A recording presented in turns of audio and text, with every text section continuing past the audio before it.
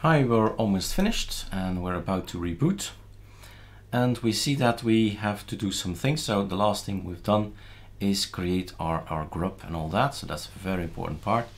And then you need to exit, unmount your your real machine. This is going to be your real computer, your system, and reboot. So put them here together. So this is what you need to do afterwards. And I've already typed in, already a little bit of the code.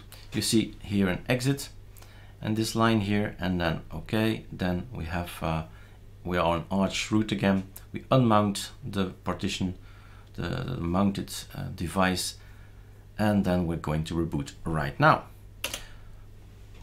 If I am in the proper window. So there you are, and we're booting up with grub. If this is not available, you messed up grub, right? This is your initial screen to boot up from. And there we go.